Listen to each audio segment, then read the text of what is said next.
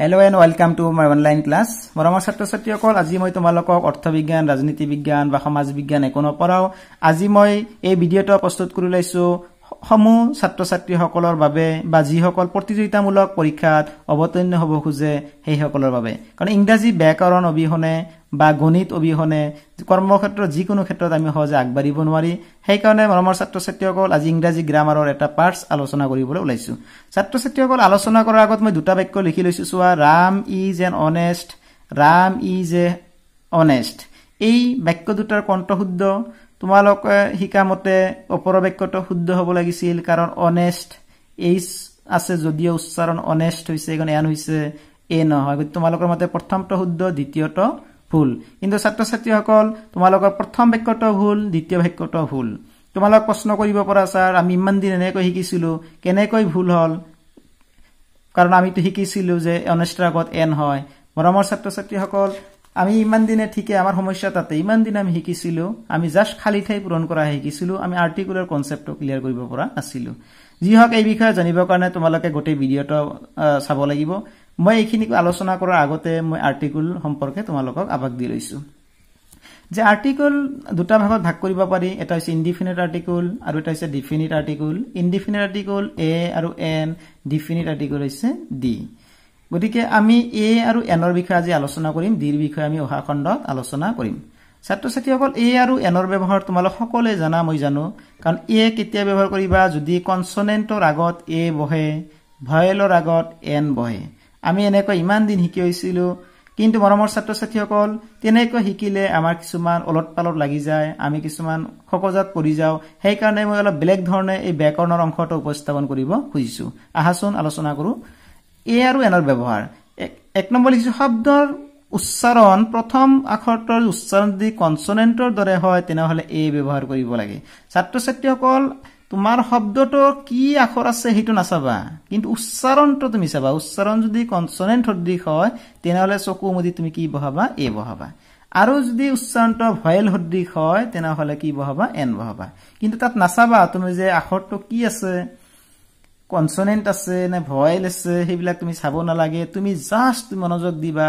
উচ্চাৰণৰ ওপৰত। গতি উচ্চাৰণৰ ওপৰত ভিত্তি কৰি তোমালোক এ আৰু এন বহাবা। কেতিয়া এ বহাবা যেতিয়া উচ্চাৰণ কনসনেন্ট সদৃশ হয় তেতিয়া এ বহাবা আৰু যদি ভয়েল সদৃশ হয় তেতিয়া কি হ'ব এন বহাবা। আহাচোন ছাত্ৰ-ছাত্ৰীসকল মই কেইটামান উদাহৰণ হয় তোমালোকক ব্যাখ্যা কৰি দি আছো।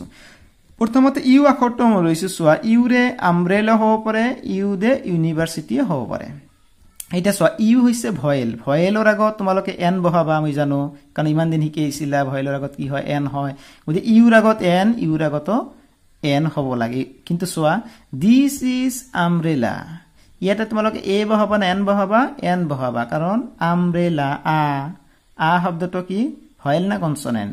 আ অ আ ই এইবিলাক হৈছে তোমাৰ স্বৰবৰ্ণ অৰ্থাৎ ভয়েল সদৃশ উচ্চাৰণ সেইকাৰণে কি হৈছে এন হৈছে। দিস ইজ ইউনিভাৰ্চিটি ইউনিভাৰ্চিটি চোৱা ইয়াৰ আগত তুমি এন বহাব লাগিছিল কাৰণ ইয়াৰ আগত ইউ আছে ইউৰ আগত যদি এন হয় ইউৰ আগত এন হয় কিন্তু মৰমৰ ছাত্ৰ-ছাত্ৰীসকল ইউৰ আগত ইউ থাকিলে এন ব্যৱহাৰ কৰিব নোৱাৰা কাৰণ ইউনিভাৰ্চিটি নহয় ইউনিভাৰ্চিটি। গতিকে উচ্চাৰণটো চোৱা ইউ ৱা শব্দটো কি আছে স্বৰবৰ্ণ নহয় ব্যঞ্জন বৰ্ণ হয় অৰ্থাৎ কনসনেন্ট সদৃশ হয় সেইকাৰণে কি হৈছে এ হৈছে। গতিকে চোৱা একে ইউৰ আগত এনো হ'ব পাৰে ইউৰ আগত এ হ'ব পাৰে সেইটো নিৰ্ভৰ কৰিল কাৰ উচ্চাৰণৰ ওপৰত। ছাত্ৰ-ছাত্ৰীসকল এইবাৰ আমি বেলেগ এটা উদাহৰণ লওঁ এইচৰে আহা আৱাৰ আৰু হৰ্চ হাৱাৰ নহয় আৱাৰ আৰু হৰ্চ। এইচ হৈছে কনসনেন্ট নিয়মত N is an honest person কাৰণ ইজ হনেষ্ট নহয় অনেষ্ট এইচটো উচ্চাৰণ হোৱা নাই ই ভয়েল সদৃশ উচ্চাৰণ হৈছে সেইকাৰণে মই কি হৈছো এন বহাইছো। গতিকে কোৱাচোন হৰ্চৰ আগত কি হ'ব এইচৰ আগত যদি এন হয় এইচৰ আগত কি হ'ব লাগিছিল এন হ'ব লাগিছিল নহয় এইটো উচ্চাৰণ হৈছে হৰ্চ হ শব্দটো কি শব্দ কনসনেন্ট উচ্চাৰণ সেইকাৰণে কি হৈছে এ হৈছে। গতিকে এইচৰ আগত এন হ'ব পাৰে এইচৰ আগত এও হ'ব পাৰে। এইবাৰ আহা অ শব্দ দি কিছুমান শব্দ লৈছো অৰেঞ্জ আৰু অ night man. Orange this is an orange কাৰণ অ ডাইৰেক্ট পোনপটীয়াকৈ উচ্চাৰণ কৰিছে অ অৰ্থাৎ এইটো হৈছে কি ভয়েল উচ্চাৰণ সেইকাৰণে কি হৈছে এন। কিন্তু he is dash one eight man হেইটোত কিন্তু সোৱা মৰমৰ ছাত্ৰী ছাত্ৰীসকল এইটো এন মই ব্যৱহাৰ কৰা নাই মই এ ব্যৱহাৰ কৰিছো কাৰণ ওৱান ৱা শব্দটোৰ উচ্চাৰণটো অলপ বেলেগ হয় ওৱান আইট মেন সেই কাৰণে কি ব্যৱহাৰ কৰিছো এ ব্যৱহাৰ কৰিছো ছাত্ৰ ছাত্ৰীসকল আমি ঠিক তেনেদৰে আমি ই শব্দটো ব্যৱহাৰ কৰিব পাৰো ই কিছুমান আছে ই মানে হৈছে এমপ্লয়ি আৰু ই মানে ইউৰোপিয়ান দুটা আমি শব্দ লৈছো employee he is an employee ইয়াতে কি ব্যৱহাৰ কৰিছা এন কাৰণ উচ্চাৰণ কেনেকৈ হৈছে ভয়েল ই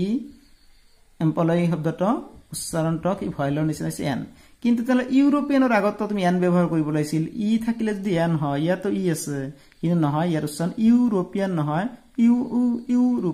ইউৰোপিয়ান ওয়া উচ্চাৰণ হয় সেই কাৰণে ইয়াতে কনসোনেন্টৰ নিচিনা উচ্চাৰণ হৈছে সেই কাৰণে কি হৈছে এ হৈছে অৰ্থাৎ দেখে ইউ নহয় এতে কি হৈছে ইউৰোপিয়ান উৰ নিচিনা শব্দ হৈছে সেই কাৰণে ইয়াতে কি ব্যৱহাৰ কৰিছো এ ব্যৱহাৰ কৰিছো গতিকে আমি গম পালো যে আমি এ বহাম না এন বহাম আমি ডাইৰেক্ট তেনেকৈ কনসোনেন্ট ওয়ার্ড বা ভয়েল শব্দ থাকিলেই যে হ'ব তেনে নহয় আমি নতুনকৈ গম পালো যে উচ্চাৰণৰ ওপৰতহে আমি কি কৰিব লাগে এন আৰু এ ব্যৱহাৰ কৰিব লাগে 3 নম্বৰ আৰু 4 নম্বৰটো তোমালোকৰ কাৰণে মই উলিয়াইছো সোৱা ছাত্ৰ ছাত্ৰীসকল কিছুমান শব্দ যদি দেখা পোৱা ডব্লিউ ৰে আৰম্ভ হৈছে বা ওয়াই ৰে আৰম্ভ হৈছে তেনেহলে তোমালোক কোনো টেনচন নকৰিবা তোমালোকে শব্দৰ উচ্চাৰণৰ ওপৰত মনোযোগ নিদিবা তোমালোকে চকু মুদি তাৰ আগত যে প্ৰিপজিশন বহাব দিয়ে এ বহাবা যেনে ইয়াৰ ওয়াই ইয়াৰ এই ইয়াৰটো যদি উচ্চাৰণৰ ওপৰত মনোযোগ দিয়া কিবা মোৰ এটা উচ্চাৰণ বেলেগ হ'ব তোমাৰ এটা উচ্চাৰণ বেলেগ হ'ব গতি তোমালোক খেলি মেলি লাগিব পাৰে গতি যি কোনো শব্দৰ আৰম্ভণি যদি ওয়াই থাকে বা ডব্লিউ থাকে তেনলে কি বহাবা এ বহাবা আৰু 4 নম্বৰ আছে ঠিক তেনেদৰে যদি শব্দৰ প্ৰথম আখৰটো আই ৰে আৰম্ভ হয় বা এ ৰে আৰম্ভ হয় তেনেহলে তোমালোকে উচ্চাৰণৰ ওপৰত ধ্যান নিদিবা পোনপটীয়াকৈ এন ব্যৱহাৰ কৰিবা যেনে this is an import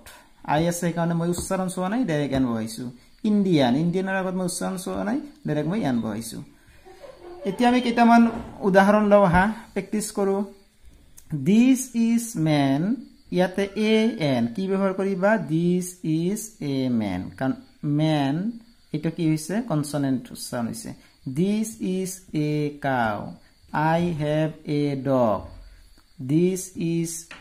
dress university ইয়াতে এন হ'ব লাগিছিল কিন্তু উচ্চাৰণ যেহেতু ভয়েলৰ নিচিনা সেই উচ্চাৰণ যেহেতু কনসোনেন্টৰ নিচিনা ইউনিভাৰ্সিটি সেই কাৰণে ইয়াত মই কি ব্যৱহাৰ কৰিছো এ ব্যৱহাৰ কৰিছো আই এম এন ইউৰোপিয়ান হ'ব লাগিছিল কিন্তু এন ইউৰোপিয়ান নহয় কি হ'ব এ ইউৰোপিয়ান কাৰণ উচ্চাৰণ এই ইটো উচ্চাৰণ নহয় European 6 number it is a useful thing গতি এই ইউনিভাৰ্সিটি ইউজফুল এবিলাকৰ উচ্চাৰণ একে সেই কাৰণে ইয়াৰ আগত কি নহয় এন নহয় ভয়েল থাকিলেও কি ব্যৱহাৰ কৰিছো এ ব্যৱহাৰ কৰিছো 7 নম্বৰটো হ'ল it is a useful work একে ইউ থকা বিলাক আৰু নকমই 8 নম্বৰ হৈছে আই হ্যাভ এন 1 ৰূপী নোট হ'ব লাগিছিল কাৰণ ও আছে কিন্তু উচ্চাৰণটো 1 উচ্চাৰণটো চাবা 1 সেই কাৰণে ইয়াত কিছে এ he is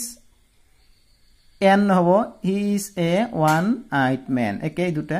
this is an import অলপ আগতে কলো আই ৰে আৰম্ভ হোৱা যিকোনো শব্দৰ আগত কি বহাবা তোমালোকে চকু মুদি আন বহাবা শি ইজ এন এছামিজ পয়েট কি হল এ থকা আৰু আই থকা শব্দৰ আগত মই কি ব্যৱহাৰ কৰিছিলো এই ওপৰত কৈ দিছো এন ব্যৱহাৰ কৰিব কৈছিলো Rakesh is dress honest person ইয়াতে নিয়মত এ হ'ব লাগিছিল কিন্তু ছাত্ৰ ছাত্ৰীসকল যেটো এটো উচ্চাৰণ হোৱা নাই ভয়েল হদ্দি হৈছে অনেষ্ট গতি Rakesh is an honest person 13 number there is a ইয়াতে যদি এন দিছা ইয়াতে এন হ'ব লাগিছিল নহয় এন এটাতে আছে অনেষ্ট আৰু ইয়াতে আছে হোটেল এইটো উচ্চাৰণ হৈছে হেগানে এটো হৈছে এ there is a hotel in our village he is A M A হ'ব লাগিছিল এম টো হৈছে কনসোনেন্ট কিন্তু উচ্চাৰণ এম এ এম সেই কাৰণে ভয়েলৰ নিচিনা আহে এ আহে সেই কাৰণে এন হৈছে কিন্তু কি হ'ব he is A B A কাৰণ বি টো কি হৈছে কনসোনেন্ট উচ্চাৰণ সেই কাৰণে এটা হৈছে এ গতে ছাত্ৰ ছাত্ৰীসকল আমি এইখিনি আলোচনা কৰিলো কিন্তু তোমালোকক মই অলপ আগতে কৈছিলো যে ওপৰৰ বাক্য দুটা কিয় ভুল সেই সম্পৰ্কে তোমালোকে দুটা বাক্য ভুল বুলি মই কৈছিলো হয়নে ইট ইজ এই সম্পৰ্কে জনাৰ কাৰণে তুমি এটা article is nothing it is the part of এডজেক্টিভস আৰ্টিকলটো আসলে কি এডজেক্টিভ এটা অংশ মাত্ৰ যে আৰ্টিকল এটা ইউজ কৰা হয় ক'ত বিফৰ নাউন অৰ প্ৰনাউন অৰ্থাৎ নাউনৰ আগতে কি কৰা হয় আৰ্টিকল এটা ইউজ কৰা হয় আৰু আৰ্টিকলে কি শুদ্ধি কাম কৰিব পাৰে এডজেক্টিভ শুদ্ধি কাম কৰিব পাৰে গতি ৰাম ইজ এন অনেষ্ট ইয়াতে নাউন বোলা কোনো শব্দ নাই গতি ইয়াত আমি কি কৰিব নৰো আৰ্টিকল ব্যৱহাৰ কৰিব নৰো ৰাম ইজ এন অনেষ্ট বয় এই বয় শব্দটো থাকিব লাগিছিল তেতিয়া আমি কি কৰিব পাৰিলো হয় আমি এটা এন ব্যৱহাৰ কৰিব পাৰিলো হয় গতি এই বাক্যটো কি নহয় শুদ্ধ নহয় গতি ছাত্ৰ ছাত্ৰীসকল এই সম্পৰ্কে আমি বেলেগ খণ্ডত আলোচনা কৰিম তে আশা কৰিছো আজিৰ খণ্ডটো